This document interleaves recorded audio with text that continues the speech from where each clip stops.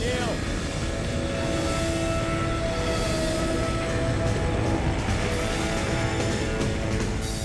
This is hell. Okie doke. Manufacturing descent since 1996. This is hell, streaming live and podcast shortly after. During the week at thisishell.com, the world broadcast premiere of all 4 hours of every week's This Is Hell airs Saturday mornings from 9 a.m. to 1 p.m. on Chicago Sound Experiment, WNUR 89.3 FM. You can also hear This Is Hell in an abbreviated 1-hour version weekly on Radio Free Moscow in Moscow, Idaho. Twice every week on Lumpen Radio at lumpenradio.com. That's WLPN FM, and thrice weekly on the United Kingdom-based online radio outlet Beware, which you can find at bewaretheradio.com. And soon we are also going to be on yet another station, crossing borders into Canada, when we will be airing on CKUW in Winnipeg, Manitoba. So great to hear from the fans in Winnipeg, Manitoba, who apparently like our show so much they want to hear it on their local radio station. According to Bob Woodward's 2004 book, Plan of Attack, the definitive account of the decision to invade Iraq, and yes, I'm also surprised that we're quoting a Bob Woodward book, the Secretary of State Colin Powell, then Secretary of State Colin Powell, told President George W. Bush of the potential for a war in Iraq. He said, "You're going to be the proud owner of 25 million people. You will own all their hopes, aspirations, and problems. You'll own it all." Powell and his Deputy Secretary of State, Richard Armitage, called this the Pottery Barn Rule, as in you break it, you own it.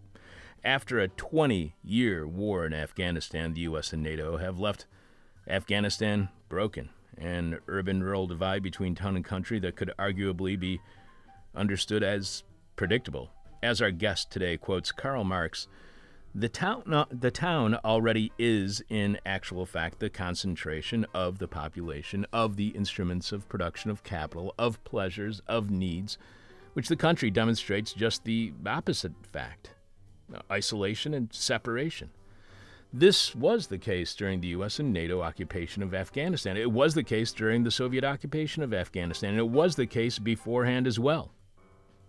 So what can be done to assist the Afghan people during their ongoing humanitarian catastrophe they face from U.S. economic sanctions, as well as the geopolitical competition between China, Russia, India, Pakistan, and Iran?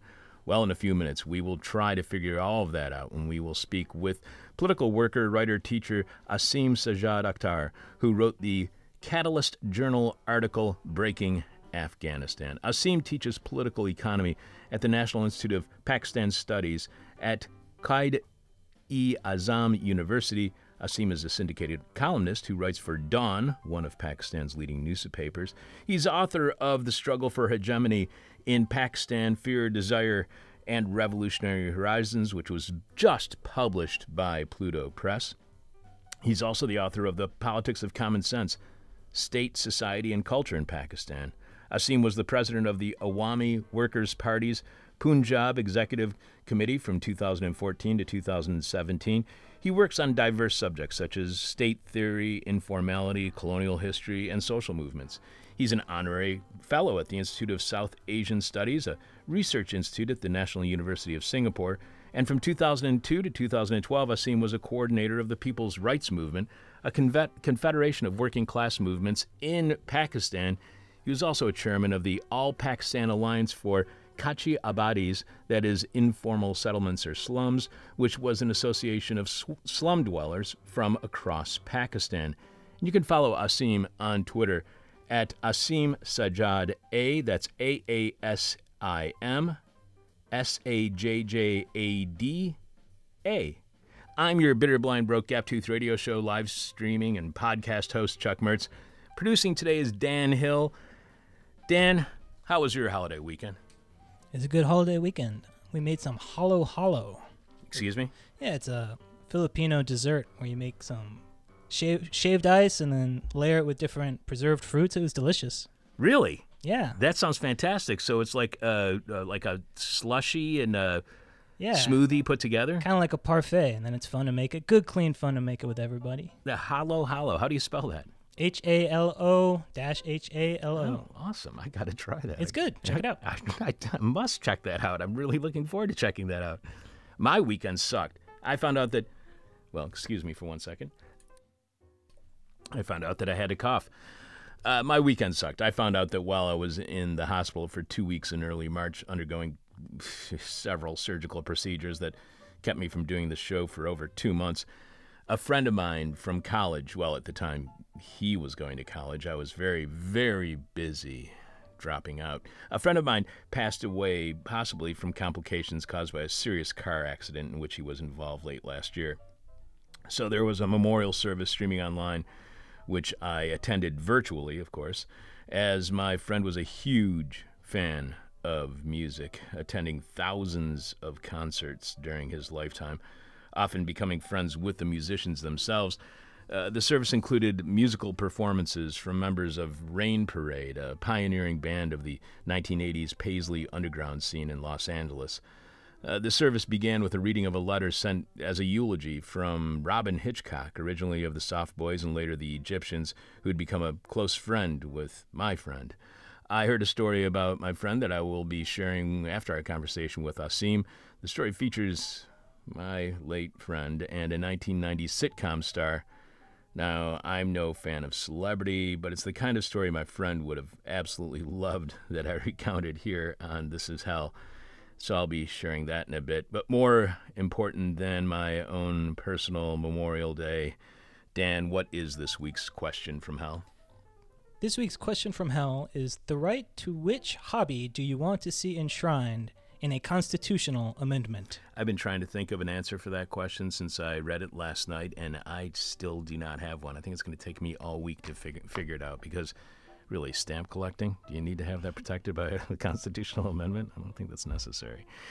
You can leave your answer to this week's question from hell at our Facebook page, facebook.com/thisishellradio, or you can direct message it to us at Twitter @thisishellradio, or you can email it to me at chuck@thisishell.com, but we must have your answer by the end of this week's show when we are announcing this week's winner, as we do each and every week following Jeff Dorchin and the Moment of Truth.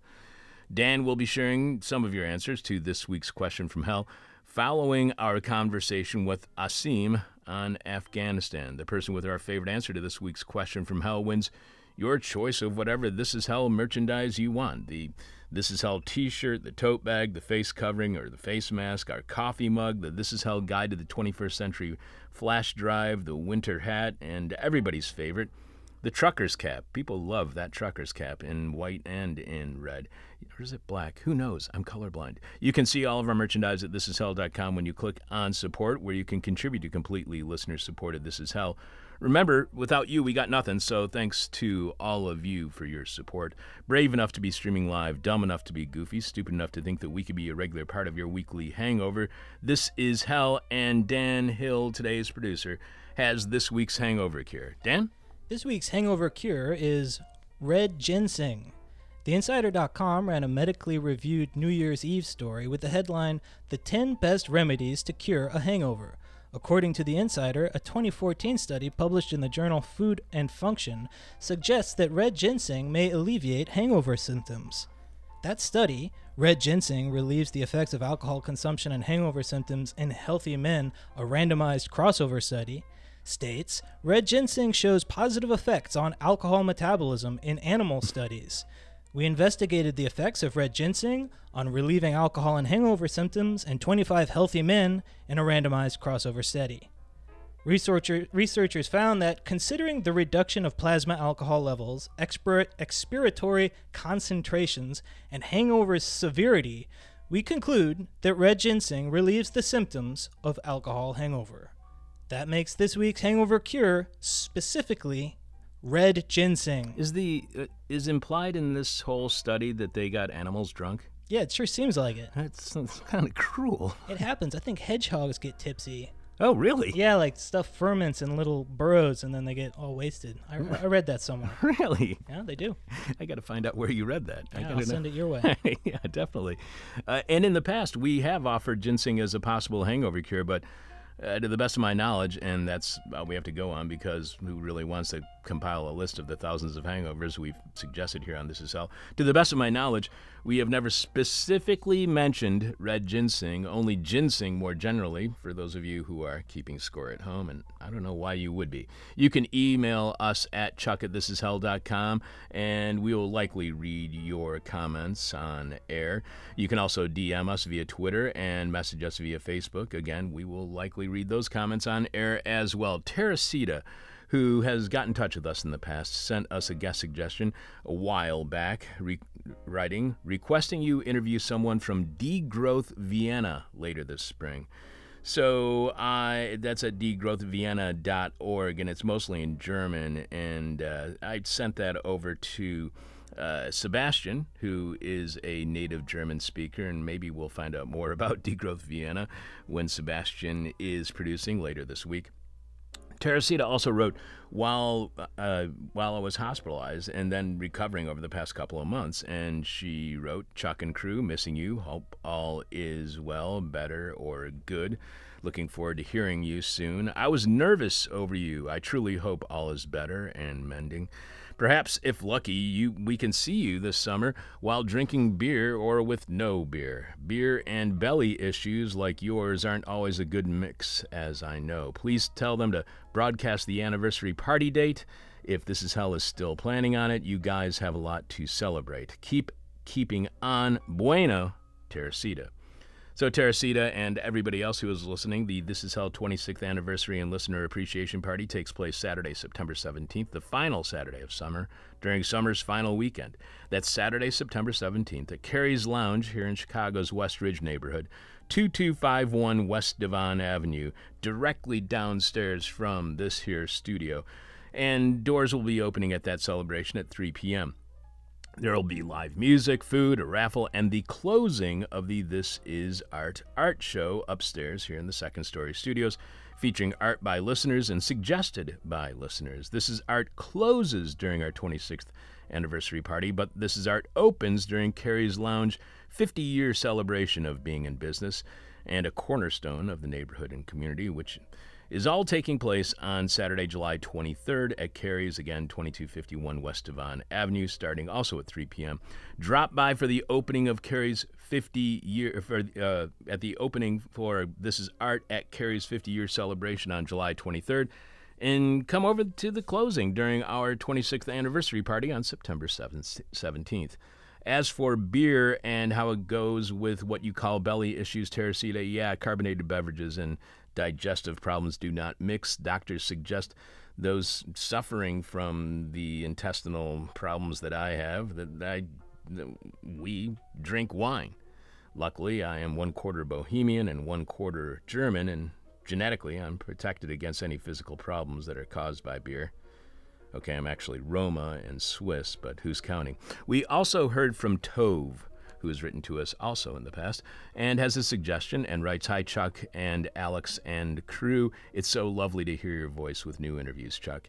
It's a joy, even though I'm at a bit of a low point right now. I'm writing with a guest suggestion. Troy Vettis, V-T-T-E-S-E, and Drew Pendergrass have recently published a book entitled Half-Earth Socialism, A Plan to Save the Future from Extinction, Climate Change, and Pandemics. It's definitely a great source of inspiration for me, both for my master's thesis and otherwise, so I'm sure many of the listeners would enjoy hearing Troy and Drew talk. You can see more about the project at half.earth and check out the Half-Earth Socialism Planning Game they have there. Great thanks to you, Alex, and the rest of the board operators and producers for pulling the show through those hard Chuck-less times. All the best, Tove. First and most importantly, Tove, sorry to hear you at a low point right now. You have a lot of good reasons to be at a low point, and I have no idea what's going on with you personally, but you are absolutely correct, as right now pretty much sucks. Hopefully you're feeling better, which I normally would not say, but when I was out sick, getting well wishes from others actually helped. Who knew? Because I had no idea that those kind of get well wishes actually made you feel better. Second, Tove, you're not the only one at a low point right now, and you are also not the only one suggesting we have the authors of Half-Earth Socialism on the show. I think both Alex and Sebastian have already suggested them as guests, and I believe that Alex has been getting and Sebastian has been receiving suggestions about Half-Earth Socialism through our Twitter account at This Is Hell Radio. So we'll do what we can to have them on, as the book sounds great. The publisher, Verso, says in describing Half-Earth Socialism, we must humbly accept that humanity cannot fully understand or control the Earth, but we can plan new energy systems, large-scale rewilding, and food production for the common good. And I appreciate the heads up on the online game, Tove, which can be found at play.half.earth. While that game looks absolutely fascinating and a great educational tool when it comes to how we should respond to climate change and what can be done about it, I am far too amateur of a video game player and far too impatient of a human being to really get into it. However, if you are adept at games like Civilization, this game is for you. Again, you can find it at play.half.earth. We'll have more of your emails following our guest. Coming up, Breaking Afghanistan and what can be done about it. We will also have This Week in Rotten History, some of your answers to this week's question from hell, and some more of your emails sent to us at chuck@thisishell.com. Live from Late Capitalism, where we know the value of everything. Live from Late Capitalism, where we know the price of everything, but the value of nothing. This is hell. The United States and NATO broke Afghanistan after the Soviet Union broke Afghanistan, after foreign occupiers dating back centuries broke Afghanistan. And without that understanding, it is no surprise that the most recent foreign occupation, that of the United States and NATO, has been deemed by the occupiers as a failure. Here to help us have a better understanding of Afghanistan's past and present, and maybe even a glimpse into its future, political worker, writer, teacher Aasim Sajjad Akhtar wrote the Catlyst Journal article, Breaking Afghanistan. Welcome to This Is Hell, Aasim. Thank you, Chuck, for having me. It's great to have you on the show. We had a lot of people contact us after I had announced on social media that you would be on the show, and they're very excited about hearing you. So thank you so much for being on the show. It truly is an honor. My pleasure. In the brief introduction to your writing, it states, the U.S. occupation of Afghanistan ended in a humiliating withdrawal, but its failure is wrongly explained by the media as resulting from the corruption of Afghan elites. To you, why do you think the media wrongly explains the failure in Afghanistan on blaming the corruption of elites? Why would they do that instead of having the more, what I would call, honest assessment as you give it? Well, frankly, because to blame Afghan elites is an easy cop-out, both ignores or deliberately neglects the fact that the very elites that certainly there's no doubting, got up and ran for the exit as soon as it was clear that that they wouldn't be able to withstand the Taliban coming back. But those elites were propped up by the United States for the best part of those 20 years. And more damningly, and of course, the bigger reason why, or the bigger sort of aspect of this whole story, which the media refuses to, perhaps is unwilling to, or sort of engages in self-censorship about, is the fact that you have a monstrous imperial military industrial complex in which the media itself is party, which makes money from wars, and Afghanistan was no exception.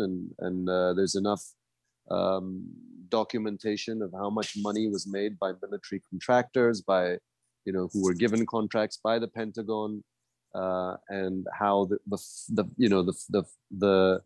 the whole war-making expedition from its outset the flames were fanned by the media. So why would they, in a sense, implicate themselves? In that sense, it is perfectly logical that they would choose to highlight a different explanation. So why is the U.S. so bad at picking the correct elites to support in any war on terror? Or isn't it not about supporting the correct elites? It's about supporting elites in general. Exactly. Yes. So the very word failure is, of course, to be, I think, taken sort of with a bit of, to sort of contextualized. Failure, when we look at it perhaps from the people of Afghanistan, failure when we look at it from the perspective of what was projected around the world about the war on terror, that the world's going to become more peaceful, and these so-called enemies of civilization are going to be neutered, and we're going to defeat them. And so none of that happened, and none of that was ever going to happen, though, because that was never the plan. And in fact, when Biden withdrew, you'll remember sort of sheepishly him sort of explaining the situation by saying, well, we never really had a nation building project in Afghanistan. That's not what we were there to do. But in fact, successive regimes from George W. Bush onwards made those sorts of claims. So failure, in a sense, because the captive audience, the world audience that whether we're duped into believing this, or perhaps many of us knew that this was never the case, but our voices, of course, are drowned out by the corporate media. But not failure from the perspective of the, as I said, the war-making machine that is American empire. You also point out that on August 29th, 2021, the longest war in U.S. history culminated in an American drone strike, killing 10 members of a single family in Kabul. After making, quote-unquote, peace with and meekly handing Afghanistan back to the same Taliban against whom the so-called war on terror was waged for 20 years, Washington now claimed that the clandestine militant group known as the Islamic State was active on Afghan soil. The closing act of the war in Afghanistan then was a microcosm of so many that preceded it. A depraved empire dropping bombs on hapless civilians under the guise of neutering a nebulous threat to United States national security. Why do you view the Islamic State as a nebulous, that is, an unclear, vague, or ill-defined threat? Why is either the Islamic State or the Taliban not a real national security threat to the United States, in your opinion? Well, I mean, for that, I think, the longer explanation requires us to think about the very idea or ideology of national security, which precedes just the war on terror conjuncture. You go all the way back to dropping atomic bombs on Hiroshima and Nagasaki. You can go further back. So there's a whole question of national security and what that actually signifies, and how it's deployed to in fact justify very cynical strategic interests. But let's say more specifically your question about the Islamic State. Some of your listeners may remember, if they were around and politically conscious when the war in Afghanistan began. The Taliban weren't actually as such directly sort of the target, at least not in George W. Bush's rhetoric at the time. The Taliban were bombed, or Afghanistan was bombed, or the Taliban regime was displaced by the American invading force on the pretext that it was sheltering Al-Qaeda. Do you remember Al-Qaeda? Does anybody remember Al-Qaeda? That worldwide sort of force that was apparently going to make the world impossible for us all civilized people to live in. That's what I mean by nebulous. Where did Al-Qaeda go? And when did Islamic State suddenly emerge to take its place? And for people like us living in the non-Western world or in Muslim countries, when we look at Syria, or we look at Libya, or we look at even in Iraq, or we look at Yemen, the United States, it's not even like sort of camouflaging or secretively. It's pretty much openly supporting entities like the Islamic State in those parts of the world. So when I say nebulous, it's because the whole pretext that somehow, now there's something new on the scene that we have to come and defend the world against. I mean, we've heard this so many times before, and there's been so many sites and places and spaces around the world that have been brutalized under the pretext that this is both a threat to the US and a threat to the world. And so this, for me, and for many like myself, I think sounds, just more or less like the same old hogwash that we've heard so many times before. But we do hear the media reporting on, a new Al Qaeda branch popping up in Yemen or in Western Africa or wherever. You constantly hear the media saying Al Qaeda in blank has emerged. So you were saying, where has Al Qaeda gone? Is that kind of labeling of these groups as Al Qaeda affiliated groups, is that just a matter of those groups' personal branding in order to, send some sort of message to the United States and the West? I mean, I wish I could say I was familiar enough with sort of internal dynamics of religious militant groups, like whether we, the name be Al Qaeda or the name be Islamic State, or and you know that there's many different factions within some of these groups. The Taliban itself, as I write in this article itself, is far from a coherent entity that has no internal divisions. So I won't claim to speak about any particular sort of report and who is this and who is it not. I'm just simply saying that for me, and mind you, the country in which I live, Pakistan, has now a pretty long drawn out history with religious militancy as well. We have our own version of the Taliban. It's called the Pakistani Taliban as opposed to the Afghan Taliban. We have all number of groups that name themselves all sorts of things. There's groups that go by the name the Mujahideen, which is, of course, with the original name for the militants that were US backed against the Soviet army in the 1980s. So what I'm trying to say is that, in a sense, we don't know very much about these groups. We know that certainly they are reactionary. They use violence. They are extremely conservative, and there's not much of a silver lining about any of these militant groups. But in a sense, we, people like ourselves in regions like this, are stuck between the devil and the deep blue sea, right? This is, on the one hand, there's the world's most powerful empire, which goes to war when it wants under whatever justification it devises. And on the other hand, we have purportedly its enemies on the other side, which against whom it's going to war, also who are just, at least at the smaller scale, because they're just not as powerful, but are as prone to engage in violence and brutality against ordinary civilian populations. And I guess what I want to be able to say is that 20 years of bloodletting in Afghanistan didn't change that equation. In fact, we are caught back at square one. And for me, then, the fundamental responsibility for that cycle, or that, in a sense, sort of never-ending cycle, is, as I said earlier, with the most powerful military power in the world. You also point out that for the best part of 2 decades, the much trumpeted gains of the American occupation were concentrated in urban areas, while millions of Afghans in the countryside suffered indiscriminate bombings and ground raids. Why was controlling cities not successful in the United States and NATO attempts at undermining the power of the Taliban? Why does controlling cities not control Afghanistan? After all, that's where all of the money and power and people are, isn't it?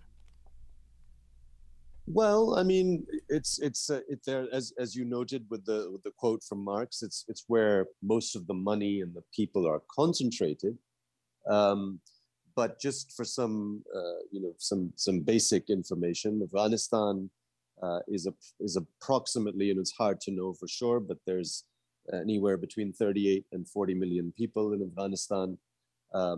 6 or so million of that total is concentrated in one city, Kabul. If you add other big cities like Herat or Mazar-e-Sharif or Jalalabad, you'll probably take that population up to almost half. But that still leaves half of the population in rural and peri-urban areas. And this what the occupation did was, and this is sort of, as you noted yourself in introducing the article, this is a repetitive theme in Afghanistan's history, that in a sense, occupying forces or those who seek to prop up regimes which struggle to, domestic regimes, as we started off talking about, like those local elites, who do not have a claim to legitimacy over the entire country. They focus all of their energies on these cities, and they, in a sense, try to create some kind of both physical infrastructure and administrative infrastructure within the urban space to compensate for the fact that both in the 1980s and then in the 1990s, after when the Taliban first came to power, and then again after 2001, when the Americans were sitting in Afghanistan, the rural areas ended up basically becoming a lightning rod for rebellion and insurgency. So you have the city, concentration of wealth, power, occupying force, and then the rest of the population, and then the rest of the country, essentially largely deprived of any systematic infrastructural development or any kind of functioning civilian or policing apparatus, largely left to the hands of the insurgents. And so this is a model that cannot work. It's a model that is designed to fail, in a sense, because how long, I mean, or at the very least, you can have a never-ending low-intensity insurgency persisting with its base in rural areas. So this is, and that's partly the irony of history that I'm drawing out in this article, which is to say, well, they already knew that this would happen to the Soviet Union, but they in fact did a much worse job. I mean, the Soviet Union and its occupying force and all of that is something we need not get into at length, but it's the irony is that at that time, it was the rural insurgents were the Mujahideen, and they were American backed. And, you know, and the same thing then, you know, in the page of history turns, and the same thing is being reproduced with the Americans now in the cities propping up a weak and illegitimate regime. And as we said earlier, whether this was failure because they didn't know what to expect or failure by design is, of course, I leave it up to your listeners to reach their own conclusions. So just more generally, I couldn't help but think about this, and I'm not just speaking about Afghanistan specifically, but we're seeing this urban-rural divide here in the United States. We're seeing it in places like India. Is this an outcome, do you think? Is this exacerbated by neoliberalism and globalization? Is this something that's becoming a more and more global phenomenon as we become a more globalized world? Yeah, no, I mean, that's a great question. And I obviously in this article, I don't really engage very much in any comparison beyond Afghanistan. It's difficult to compare Afghanistan with countries that have not been devastated by a perpetual war. So the other examples, like in America or in India or other countries, are obviously have not been their entire, you know, societies and political economies have not been overshadowed by, overdetermined by war. But there is a certain starkness to and sort of a clear divide again between town and country. And I know that, you know, from what I understand about, you know, the rise of Trump, or if you look at the rise of Modi in India, or, you know, other similar sorts of forms of reactionary politics, they thrive on this inequality, and they play it up, and they claim to be speaking for the underdog and the person who's been left behind, when in fact, of course, they're absolutely not, and they're just taking us for a ride. But as you say correctly, it's because the neoliberal mainstream, or what the British Pakistani writer Tariq Ali calls the extreme center, you know, these centrists who claim to be like these great upholders of liberal principles, but have presided over a period, as you rightfully note, called neoliberalism, where inequality has skyrocketed, you know, and oligarchs have made buttloads of money all over the world, outsourcing and offshoring. And in that process, as you say, including other forms of inequality. But one of the big, most noticeable phenomena is that again, concentration of wealth, pleasure, needs, entertainment, fetishes of various kinds of commodities, all concentrated in urban areas. And even, those left behind in rural areas are flocking to cities, migrating. And even when they get to cities, they're hidden away in slums and squatter settlements. So even in cities, you see like this very acute divides. And these divides are certainly, I think, are crucial to take note of, and more so to understand how these are being taken advantage of by reactionaries. And they can be reactionaries like the Taliban or the right-wing religious right of the kinds that exist in Afghanistan, or they can be other forms of populists. Aasim just mentioned a past guest on our show, Tariq Ali, who called it, as you were saying, the extreme center. And we are working right now to have Tariq back on the show. He has a new biography out that is of Winston Churchill that is incredibly critical of Churchill, which is something that we definitely need. We are speaking with Aasim Sajjad Akhtar, who wrote the Catlyst Journal article, Breaking Afghanistan. So you point out that the occupation exacerbated major social fault lines of class, geography, gender, and ethnicity in Afghanistan, thus creating the conditions for the Taliban to retake power. So do wars always exacerbate social fault lines? Is that why the war on terror, the so-called war on terror, failed? Because social fault lines that are already fragile, if not stretched to their limit, broke?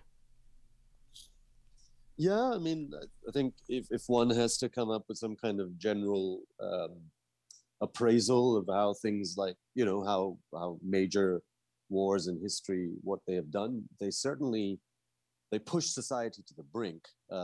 They may exacerbate or deepen what is already happening. They may sort of trigger other kinds of extreme forms of polarization, but that's the nature of war. Because as for instance in Afghanistan, if you're creating this island of prosperity in Kabul, where like development workers are coming in and consultants are coming in, and you have like 5-star hotels being built and all sorts of facilities, but at the same time in the same country, maybe just a couple of 100 kilometers away, like 100-pound bombs are pummeling innocent people into killing most of them, and then leaving the rest maimed, and so on and so forth. So that certainly is going to create a geographical division between that the island of prosperity versus the pockets of devastation around it. In Afghanistan's case, this also happened, and there's again a long history to this. There's a long history of polarization in terms of ethnicity.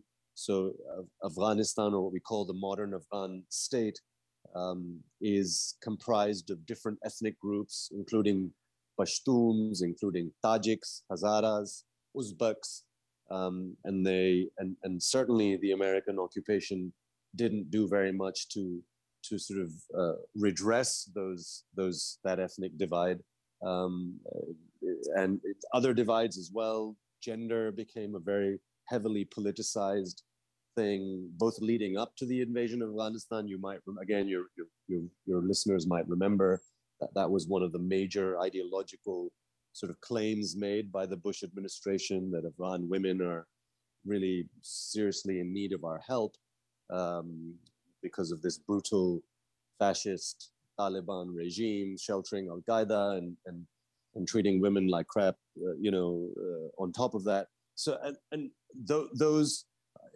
same thing happened in that case, right? There are some women who got access, girls who got access to education, those who were in Kabul or in other big cities, but the vast majority of young girls and women were left high and dry. And so, inevitably, I think war is because it's uneven, because there's always supporters of war versus the victims of war, even in any given country. You will always, I think, see to some extent or another existing forms of polarization just shoot through the roof. You were mentioning the history of Afghanistan. To what extent has Afghanistan been a single united nation since the beginning of modern Afghanistan in 1926, following the end of foreign domination of the area? Is Afghanistan's biggest challenge that there is no real Afghanistan? I mean, I think that I certainly think yes. I mean, that's a big challenge. In such a war-ravaged country to maintain or just to establish and then maintain an idea or a shared sense of nationhood and to also have then the material infrastructures necessary to sustain that nation state, are inevitably a challenge, especially after the what 20 years of American occupation has left Afghanistan further away from being able to do that.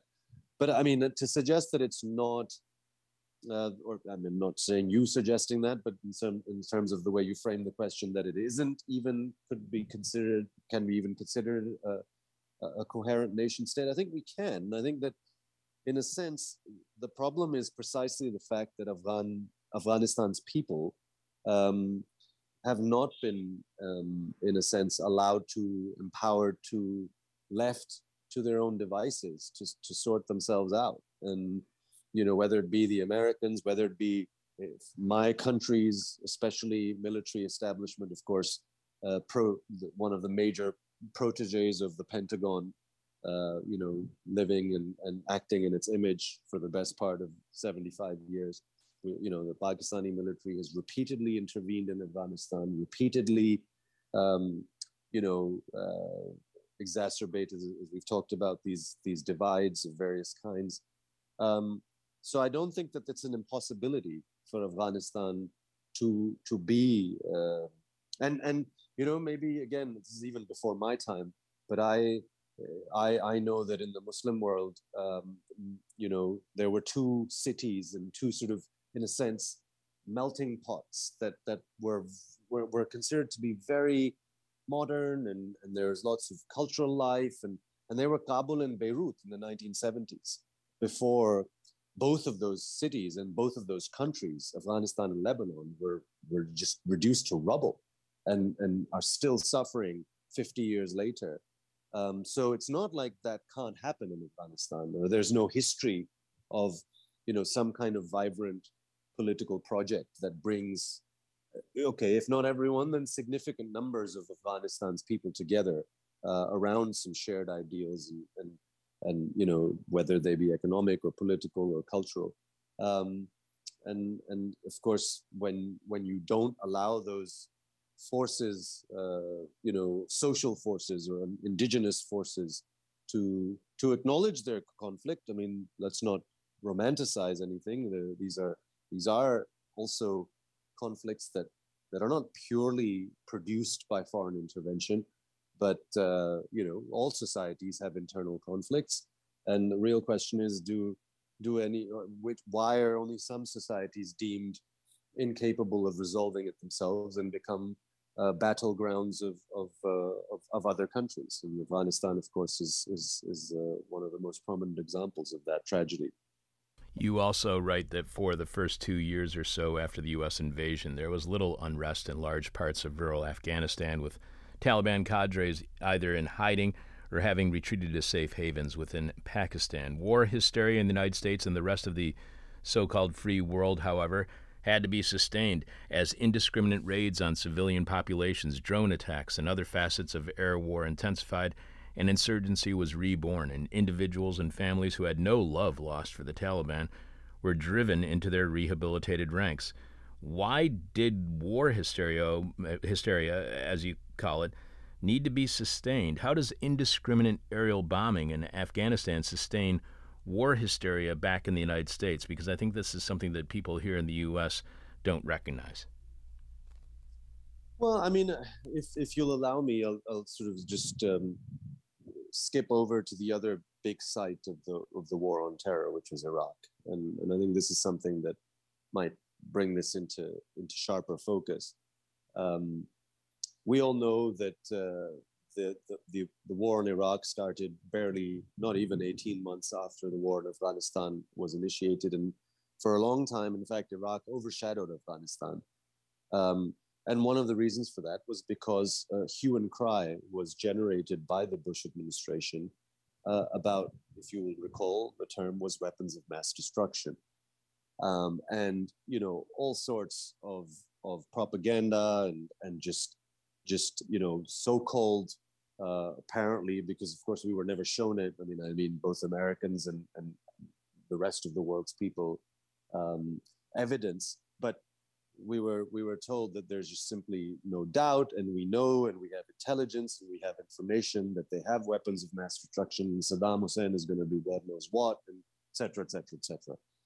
And of course, now we know, in fact, soon after Iraq was invaded and Saddam was killed or whatever, or displaced, and you know, a pro-American regime was installed, that there were never any weapons of mass destruction, or nothing of the magnitude that the Bush administration had claimed necessitated that war, right? Because the whole sort of, in some sense, the pretext of going into Iraq was that if we don't go in, it was preemptive, right? If we don't go in, then Saddam is going to deploy these WMDs, and that'll be the end of us.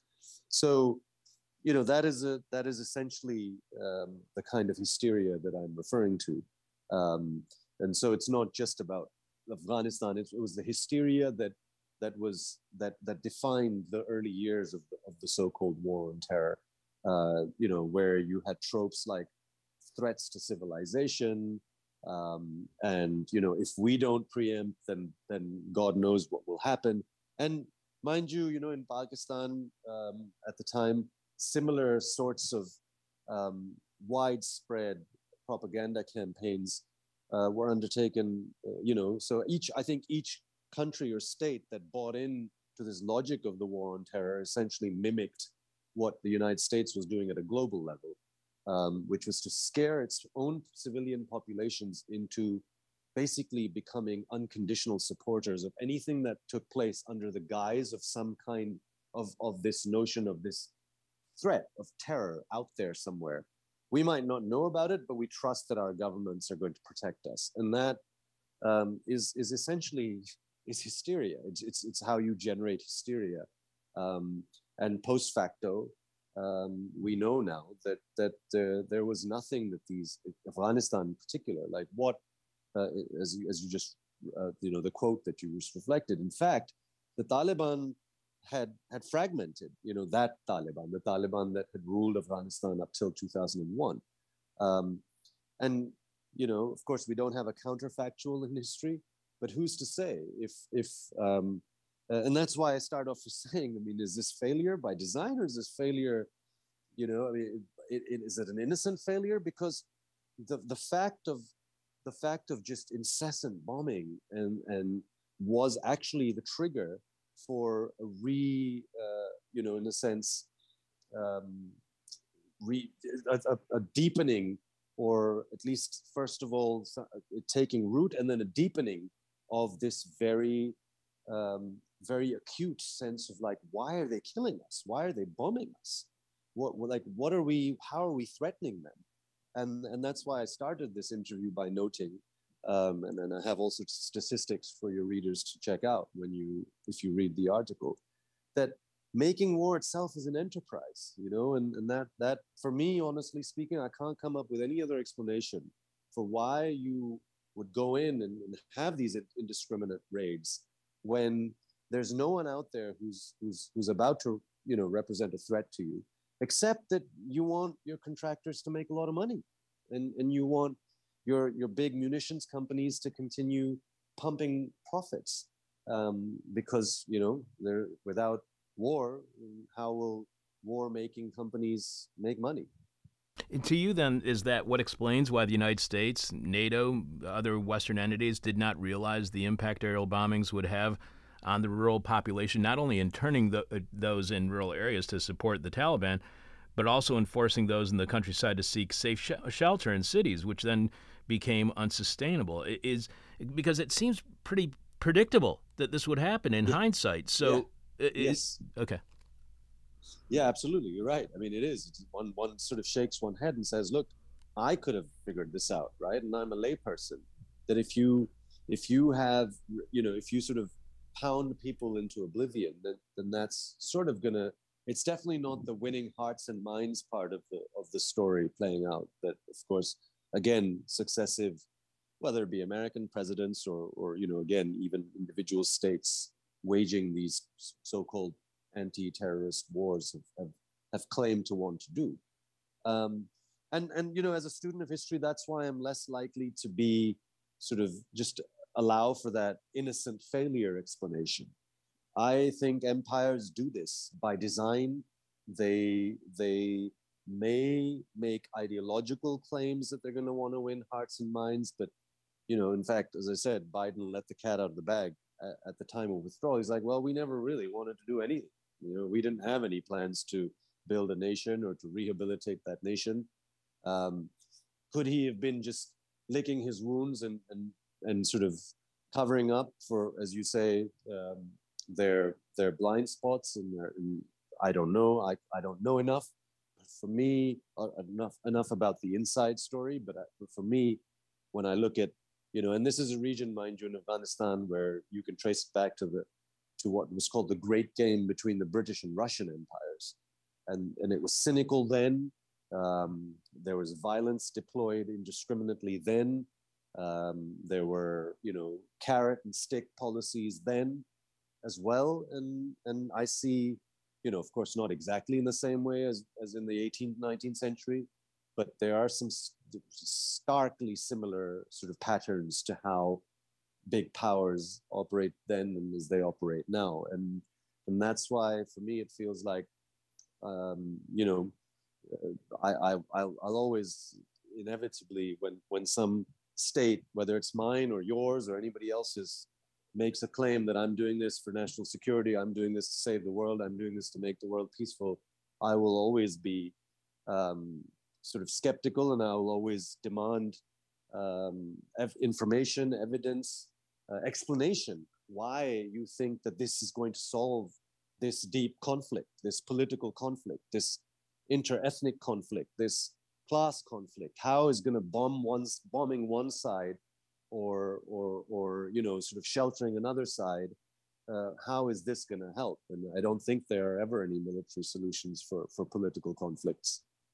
And that also just reminds me of the war on drugs and how that is kind of a conflict that we're trying to solve all over the world, or use that as a reason as to a national security threat to the individuals within a country. And I just want to make this point about how the Soviet Union the Soviet Union-backed government within Afghanistan had very much the same strategy that the United States-backed government in Afghanistan had, and that is centering its focus on the towns and then ignoring the countryside. And you write, by 1984, a bona fide class of warlords had been created from among the Mujahideen, facilitated by the Pakistani military-controlled National Logistics Cell, with the latter transporting heroin from Afghanistan through Peshawar down to the port city of Karachi for export to Western markets. In 1986, heroin produced in Afghanistan and Pakistan accounted for almost a third of the global drug smuggling industry's total value of $100 billion US. The similarities of the Afghan to the Latin American theater of the Cold War were striking. To take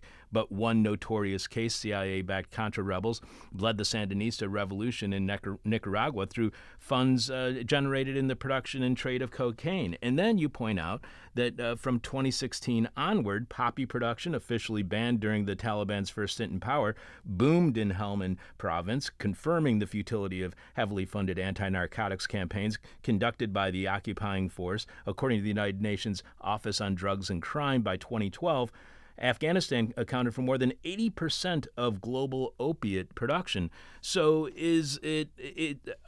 was winning the Cold War or winning the war on drugs simply, or winning the war on terror, simply not, or more important than winning the war on drugs? Did we prioritize the Cold War? Did we prioritize the war on terror over the war on drugs to the expense of drug eradication? Well, again, I'll take a. I mean, I hear your question. I'll try and answer it by sort of bringing both these points together. I don't think that it was either or. I don't think that it needed to be either or. I think it was, as the sort of passages you read out from the text confirm, war, like drugs, were a source of revenue deliberately cultivated by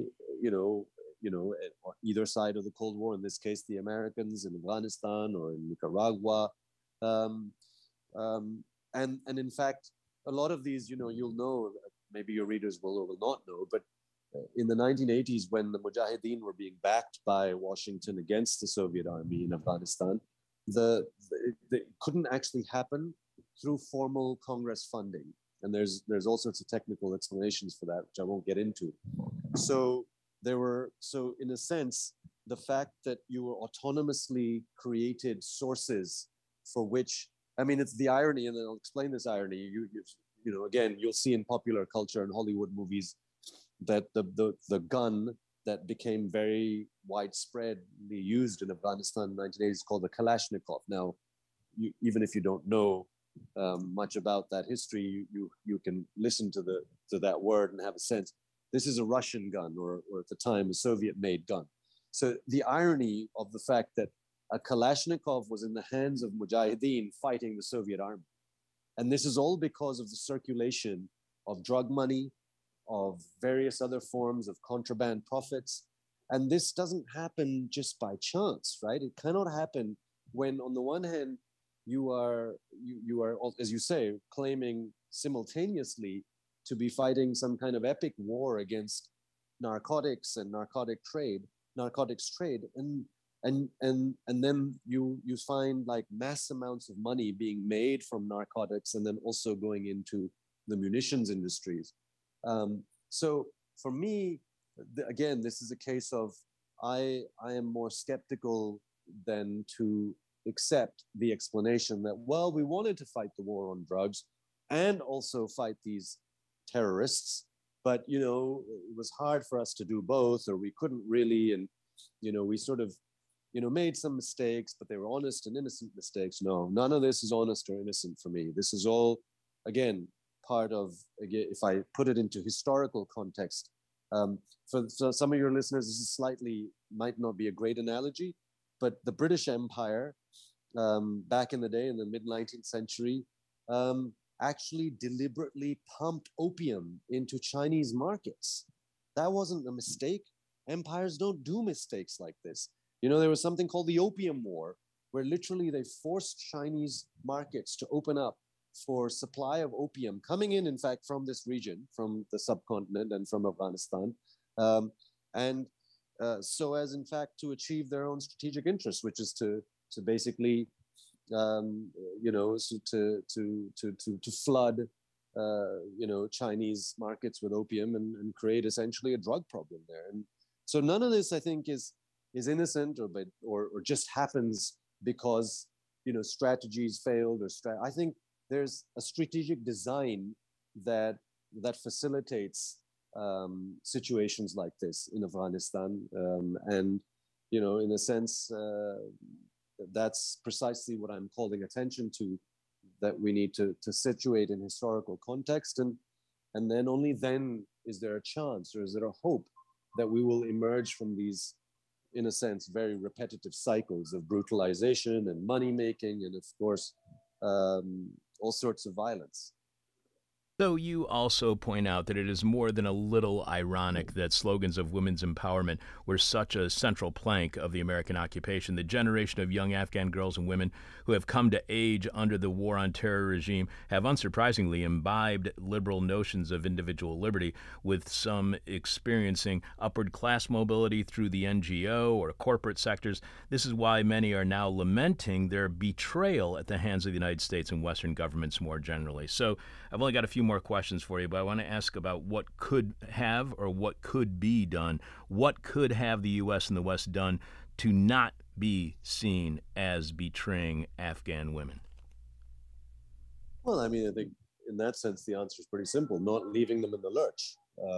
Because, 20 years, as we've talked about, and especially in the cities, creating an infrastructure, making especially women and girls feel like they can come out, they can go to school, they can play music, they can just be like little boys and young men, have the luxury, which it is a luxury really in places like Afghanistan, even in Pakistan, for girls and women to be out walking the streets and to be able to in a sense take for granted that they can enjoy public space and enjoy basic liberties. And I think when as I've noted in the article, when some Afghan women, not all, of course, importantly, but some had that opportunity, some of them literally came of age, right? I mean, they might have been very young. Some were born during the occupation, and 20 years is a significant, it's like a generation. And if you're 2 or 3 years old in 2001, and by 2022, you're a young adult. And so you've really imbibed this feeling and these, you start to take for granted again these liberties, and all of a sudden they're taken away. And not just taken away in any kind of like, oh, okay, just go and sit at home, but taken away where literally, the very right to life is threatened. The right to go to school is no longer, it's taken from you. And so that is what that feeling of betrayal. Betrayal is a word that became, after August 2021, became very, a popular currency amongst young Afghans. And I understand that, because they believed that that they were going to get a long-term commitment to democracy from, with American support. They believed that their society was not going to, again, go back to one which women were forced to veil or couldn't even go to school. And they couldn't see what was coming. And I don't blame them, because why should they be able to see what's coming, and why they can't see what cynical or strategic games are taking place in Doha when the US is signing Afghanistan back into the Taliban's hands necessarily. So I think really, what could they have done? I don't know. I mean, that would be a long story. That would require us to go back to the beginning of the story and do it all very differently. But once the US had invaded and occupied and created these hopes and expectations, I think this feeling of betrayal was inevitable whenever the US was going to leave, especially given how it did leave. And as we stated right at the outset, those who it left behind in its wake, the Ghani government, did not have one leg to stand on, and collapsed even before the Americans had left the scene.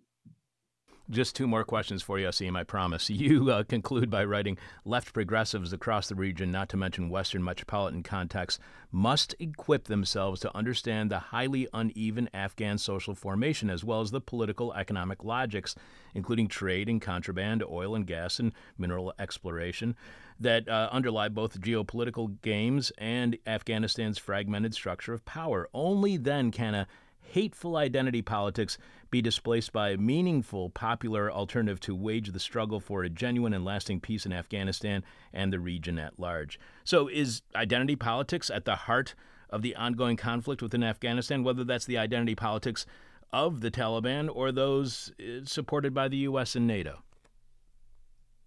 Yeah, I mean, identity politics, I don't want to open up a can of worms here, because I imagine this is a raging debate within, has been for a long time. I'm privy to some of those debates, in America included. But the specific term I used was hateful, right? So I'm referring specifically to, of course, the Taliban, or to, religious motifs and the religious right specifically, because it is the dominant political, in a sense, force in Afghanistan, right? Of course, they run the government, and then, as we talked about at different points in the interview, there's others, some possibly in conflict with even the Taliban, like the Islamic State, and God knows how many others there may be, or even, as I've written in the article, that these various brands of the religious right are also themselves, like the Taliban itself is divided in different factions. So what I'm trying to ask progressives to consider is, look, we can't wish them to go away. They have established themselves by hook or by crook, or sometimes even by making claims that they were the only ones around to fight the occupying force.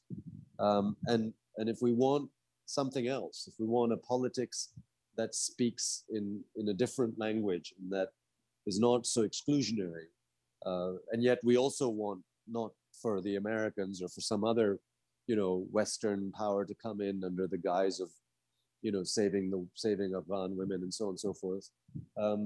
Then how do we do that? And that's sort of the question I'm posing, right, in the article throughout, but also at the end. And I think the answer is simple, that we can't just do it by wishful thinking, or we can't just do it by saying, oh, our ideas are better, or we really care about the people. No, I mean that's not enough. We have to recognize things like, as we talked about through this interview, that ordinary Afghans are implicated for their own livelihood needs, are implicated in things like drug production. Ordinary Afghans, some of them are the foot soldiers of the. I wrote about how some became perhaps, in a sense, were driven into Taliban ranks despite not even actually despite abhorring the Taliban. That can be sometimes, because you were themselves under the threat of coercion. That can be because, as a militant, you earn a pittance and you maybe support your family. I mean, these are brutalized societies. Kinds of alternatives available to people, ordinary people, are not determined or dictated purely by some, unadulterated set of ideas which people either like or dislike. It's probably much more complicated than that. And until progressives think about these questions and then also make themselves available, and to people and stand with people and say, okay, well, you can have the courage to defy the Taliban. Not to say that that's easy or that will happen overnight, or that even the geopolitics of the region has changed. In fact, it hasn't. So you can't really also rely on any kind of meaningful support from some pro-people state around you. But unfortunately, there's no shortcut, and that's why I've written this article for you guys on that side of the world, but even for us on this side of the world, to take stock of what role we have to play to sort of extricate ordinary people from this, as I said, between the devil and the deep blue sea. I got one last question for you. We have been speaking with Aasim Sajjad Akhtar, who wrote the Catlyst article, Breaking Afghanistan. And despite our conversation right now going on for over 50 minutes, we, again, have just skimmed the surface of the intense depth of Aasim's writing, and everybody who is listening should definitely go to the Catlyst website and check out the article. Again, Aasim Sajjad Akhtar wrote the article, Breaking Afghanistan, and you can follow Aasim on Twitter at Aasim Sajjad, followed by the letter A. One last question for you, Aasim, and as we do with all of our guests, our final question is what we call the question from hell, the question we hate to ask, you may hate to answer, or our audience is going to hate your response. What do you think the United States or any country that dedicates a holiday to remembering military service members, as we did this last weekend, military service members who lost their lives, what do they miss in their understanding of a war, or of war in general, when that Memorial Day, as it's known here in the United States, does not remember the civilians who died, who far outnumber those in the military who die in each and every war? How does a Memorial Day for military members who died in war, while not remembering the civilian deaths, affect the way we view and understand war? Well, I mean, I think quite simply, it just reinforces that feeling, which the other, the proverbial other, which once upon a time, I remember even in the late 1990s, the experiences with myself in America, there was always this question: why do they hate us? And that's sort of it's a sort of a rhetorical question, because I think that if you do, as you say, scratch beneath the surface and you think about, rituals like this, where you have these, remembrances and memorials, and it's all fine and well because people who die should be commemorated. But as you rightfully note, all people who die, not just some, not just those who wear a uniform, or even even more specifically, those who wear a particular kind of uniform. Because, wars, there are all types of people who are fighting and dying. And for me, they were all foot soldiers. So I certainly have no problem with anyone commemorating their soldiers. But as you say, for me, the life of any particular soldier, whether it be an American soldier or a Pakistani soldier, is certainly not more valuable than the life of any ordinary civilian. And in Afghanistan, more civilians died in every war, in fact, generally speaking, around the world in history. It is largely civilians who bear the brunt. And if we neglect to name them, even if they've died and they're gone from this earth, okay, but at the very least we can name them and acknowledge them. If we don't, then we certainly are asking, or we're certainly not reducing our chances of, people associated with the people who died, whether they be personally associated or even people, who ask, why did these civilians have to die? What was their death for? Why were they bombed? Why were they made fodder for corporate profits or military interests or strategic interests or some so-called notion of national security? Because there will always be people who ask that question. And it is those people who ask those sorts of questions, I think, that keep our societies living and give us some hope that we can come out of this slumber is generated by wars and capitalism. And even if the people who have these commemorative services don't ask, we will continue to ask, and maybe one day they will see the reasons why we ask those questions. Even if they don't, we will continue to ask.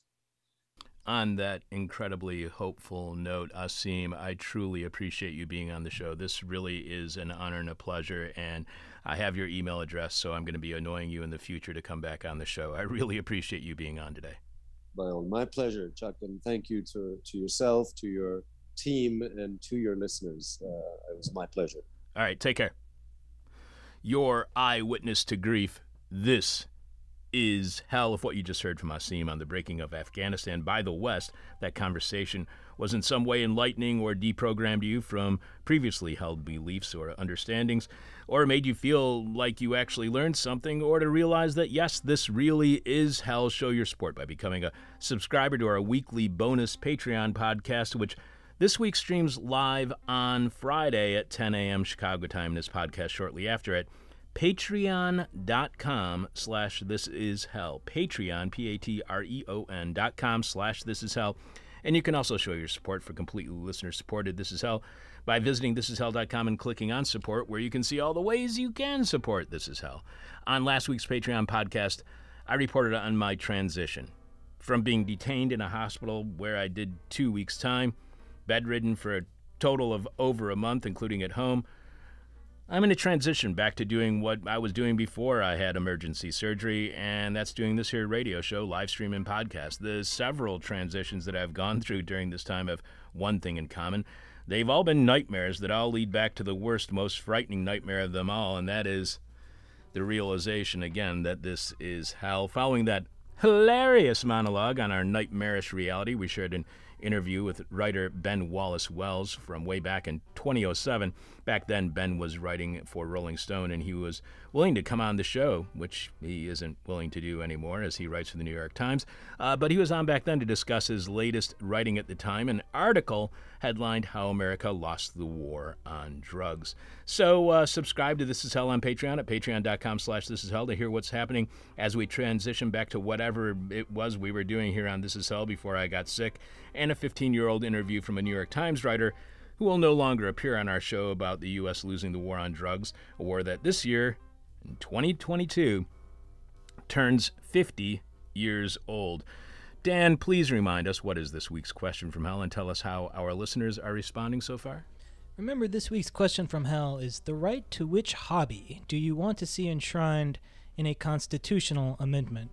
And we have had several responses. All right, let's hear them. Our own Jeffy D says lawn darts or jarts. My brother got stabbed right in the back with one of those during a jarts game. Yeah, I heard they were really dangerous. Yeah, they were very dangerous. He adds also drunk driving.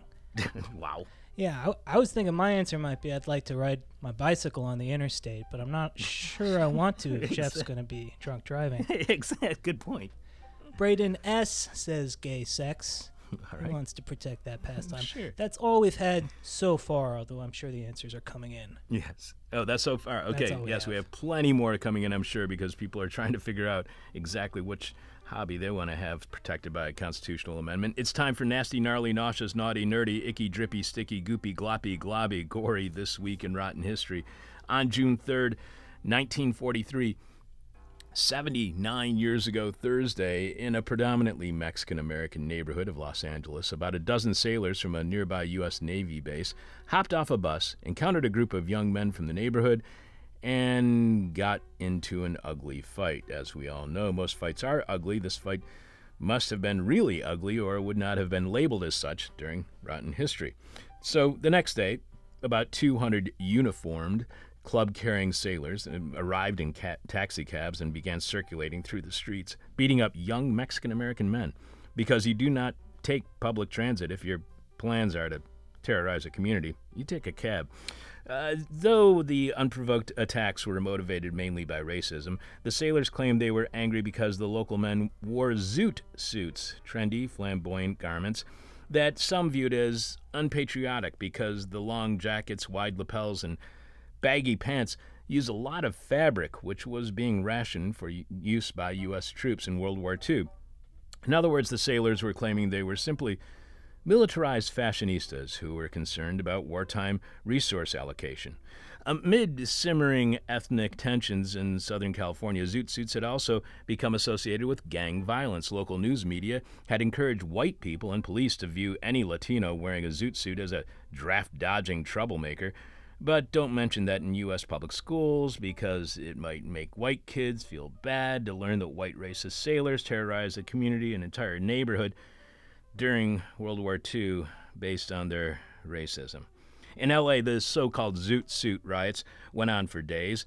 Thousands of white sailors, Marines, and civilians filled the neighborhoods, barging into shops and movie houses to grab Mexican Americans, Filipinos, and black youths and just pound on them, which is the kind of thing we do not remember when Memorial Day rolls around every year.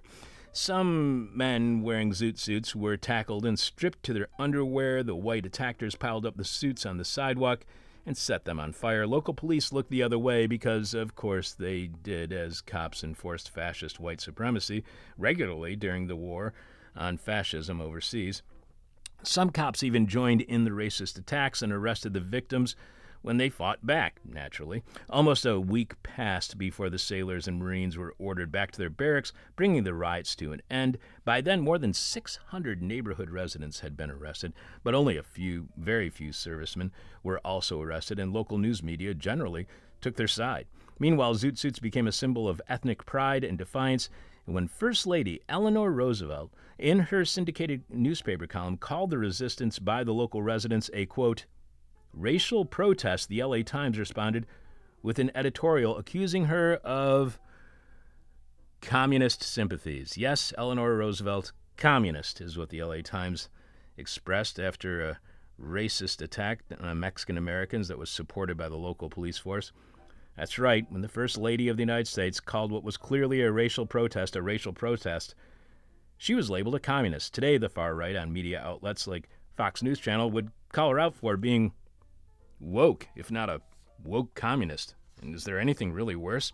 Also in Rotten History on June 4th, 1923, 99 years ago this Saturday, at the Belmont Park racetrack in New York, bookmakers had posted a horse named Gimme as a 3-5 favorite in the 2-mile steeplechase because back then gamblers would bet on anything involving horses. To be honest, I'm surprised they didn't stage horse fights. But once the horses were off, it quickly became a race between Gimme and a 5-1 horse named Sweet Kiss, whom few horse players had considered a serious contender. Riding Sweet Kiss was a 22-year-old Irish immigrant named Frank Hayes, who after working for some years as a horse trainer and stable tender, was finally getting his long-desired first chance to compete as a jockey. Hayes piloted Sweet Kiss like a pro as the horse gracefully jumped ditches and hurdles because steeplechase is dangerous and stupid. Sweet Kiss moved out ahead of the favorite, Gimme, and won the race by a length and a half. The spectators cheered the underdog novice jockey as Sweet Kiss triumphantly crossed the finish line, and then they burst into laughter when Hayes, the jockey, suddenly fell off the horse. But the laughter stopped when Hayes did not get up.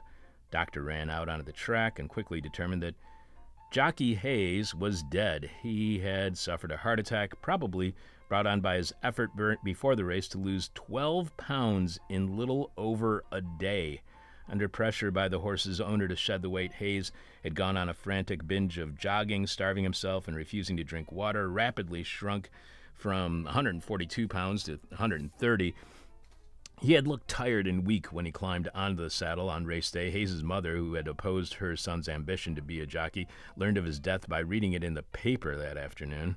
The Belmont Park, because the police do their job so well, the Belmont Park Jockey Club quickly waived some of their rules to make the victory official, and Frank Hayes became the only athlete in history known to have won a sports competition while dead. The horse Sweet Kiss never raced again and quickly acquired the nickname the Sweet Kiss of Death. Now that's rotten history, and This Is Hell. Dan, do we know who our guests are coming up on this week's This Is Hell? Yes, we do. Tomorrow, attorney and legal scholar Joseph Margulies is author of Thanks for Everything, Now Get Out. Can we restore neighborhoods without destroying them? That's a great title for a book. Yeah. And then Thursday, Adrian Shirk, author of Heaven is a Place on Earth, Searching for an American Utopia, an exploration of American ideas regarding utopia during late-stage capitalism. I am your bitter, blind, broke, gap-toothed radio show podcast and live streaming host, Chuck Mertz. I'm laughing because in my script it says, I'm your bitter, blind, bork, gap-toothed radio show host. One more email. Eric S. wrote to us at chuck@thisishell.com a few weeks ago when I was still stuck in bed at home post-surgery. Eric says, hey, Chuck, hope you're feeling better. Can't wait to have This Is Hell return. I've learned so much from the show, and listening to it is one of the best parts of my day. I've sent an email to Alex a while back saying the same, but you guys can count on my support on Patreon at patreon.com/thisishell for as long as I'm able to do so. I'd love to one day visit Chicago and Carrie's Lounge and participate in one of those drink and things I've heard so much about, but it's a long way from Brazil. Who knows, though? Wish you a speedy recovery. All the best, Eric. Thanks, Eric. As for what until the pandemic was our weekly meet and greet, that's really a drink and think. This is Hell office hours, which happened every Wednesday night downstairs at Carrie's. Eric and everyone listening right now, if you are traveling to Chicago for something related to the show, visit the weekend of Saturday, September 17th for the This Is Hell anniversary party, also at Carrie's. However, this past Wednesday, I did come over here on Wednesday evening and made an appearance, and not only did I see producer Alex Jerry, but I also ran into a few other listeners, and despite only hanging out for about an hour, I had a fantastic time, and now more than ever, I really miss office hours, and I guess I have to go on missing our weekly office hours because the pandemic is surging here in Chicago again. Finally, earlier I mentioned attending a memorial service for a friend of mine this past Memorial Day weekend. Like I said, he was a huge music fan. Music was his life. That's all he really focused on. He ran an independent record label. He was a record producer himself, a record store owner, a musician. His life was music. The memorial service for my friend was at a club in San Francisco and was live streamed, so I attended virtually. Friends shared stories, and of course, they were all about music, one way or another. One story was about how he and some of his friends, who were also passionate about music, traveled from San Francisco to the East Coast a few years ago to see a series of 5 Bob Dylan concerts. Not that I'm a huge fan, and they attended all of them. As the story goes, my friend and a very close friend of his were at one show passing a joint back and forth.